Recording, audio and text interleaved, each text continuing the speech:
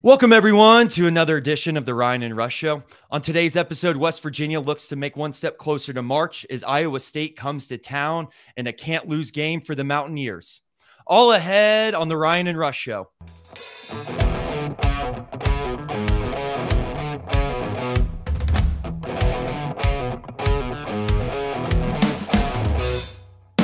And we welcome you back to your source for West Virginia sports. I'm Rambling Rush. He's Moneyline Mac. We are the Ryan and Rush Show, and we're getting right into it. Ryan, we had Ethan Bach on Monday on the show. Great show with him talking about the Oklahoma State win, this game coming up, the Iowa State game, and kind of where it all goes from here as we go one step closer to March.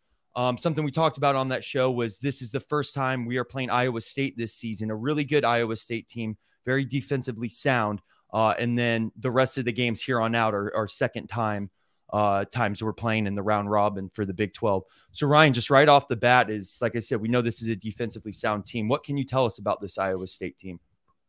Stop me if you heard this before. Another good defensive team in the Big 12. Yeah, Iowa State hangs their hat on the defensive end. And it's funny because under Fred Hoiberg, who TJ Otzelberger worked under initially, they were an offensive-oriented team, but now they've shifted since Otzelberger took over just last year to more of a defense-oriented team.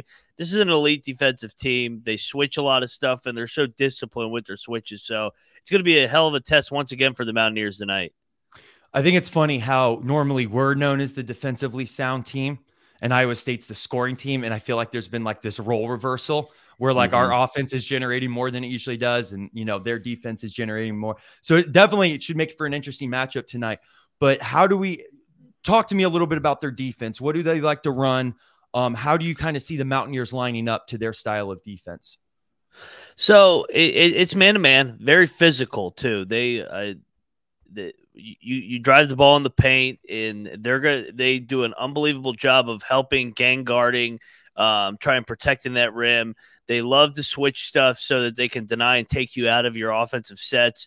They will occasionally go a little 1-3-1 as well. They did this in the past as well, where they'll put their guy Kuntz at the top of the 1-3-1 zone to give him some length. He was a transfer from Washington State. So, but primarily just a physical defensive team that likes to switch stuff.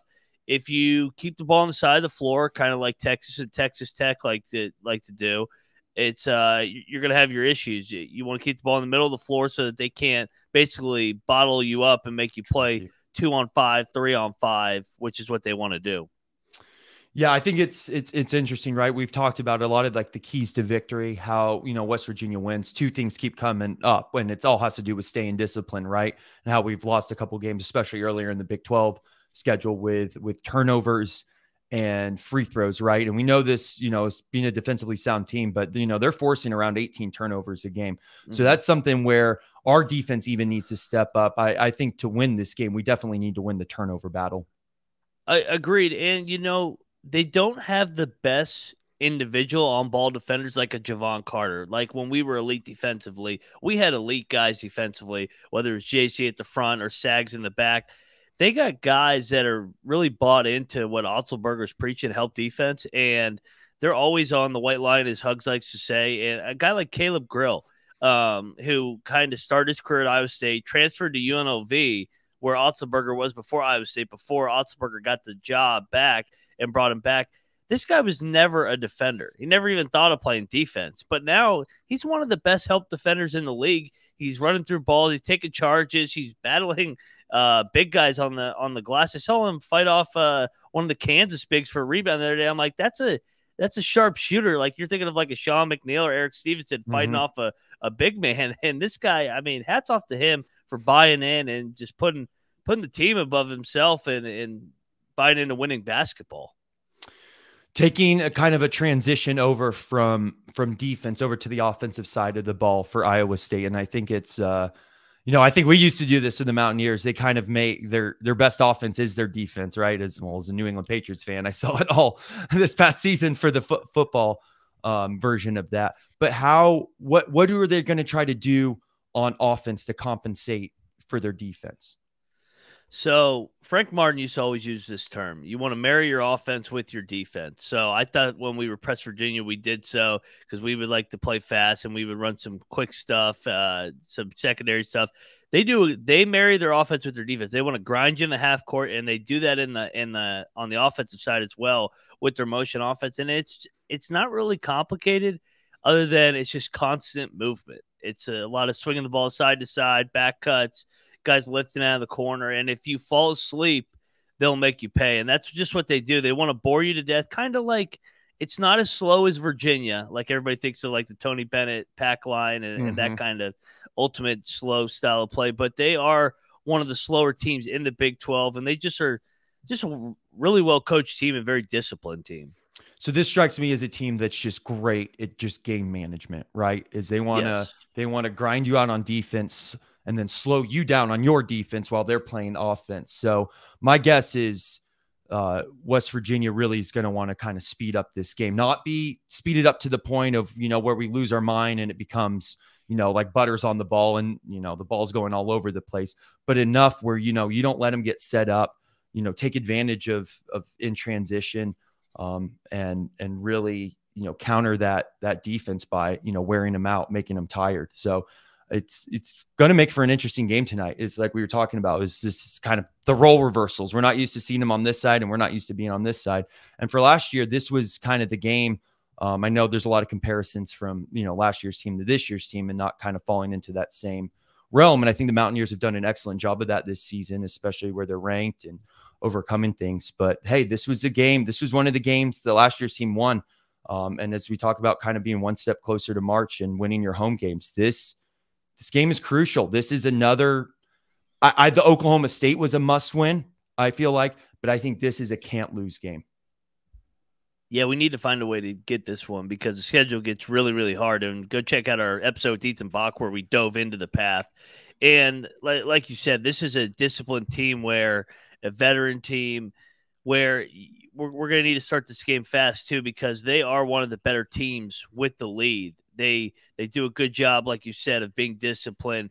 They let more teams lose the game than they win the game. That's their kind of mentality, their MO and aims. Just discipline. Yep. Hey, I think that's why they advanced last year in the tournament too, is they played an undisciplined LSU team and just grinded them out. And then Wisconsin had some injuries in the round of 32, and then they kind of just outgrinded them. And it's another team come March that I think definitely can advance because this is a unique brand of basketball and unique style.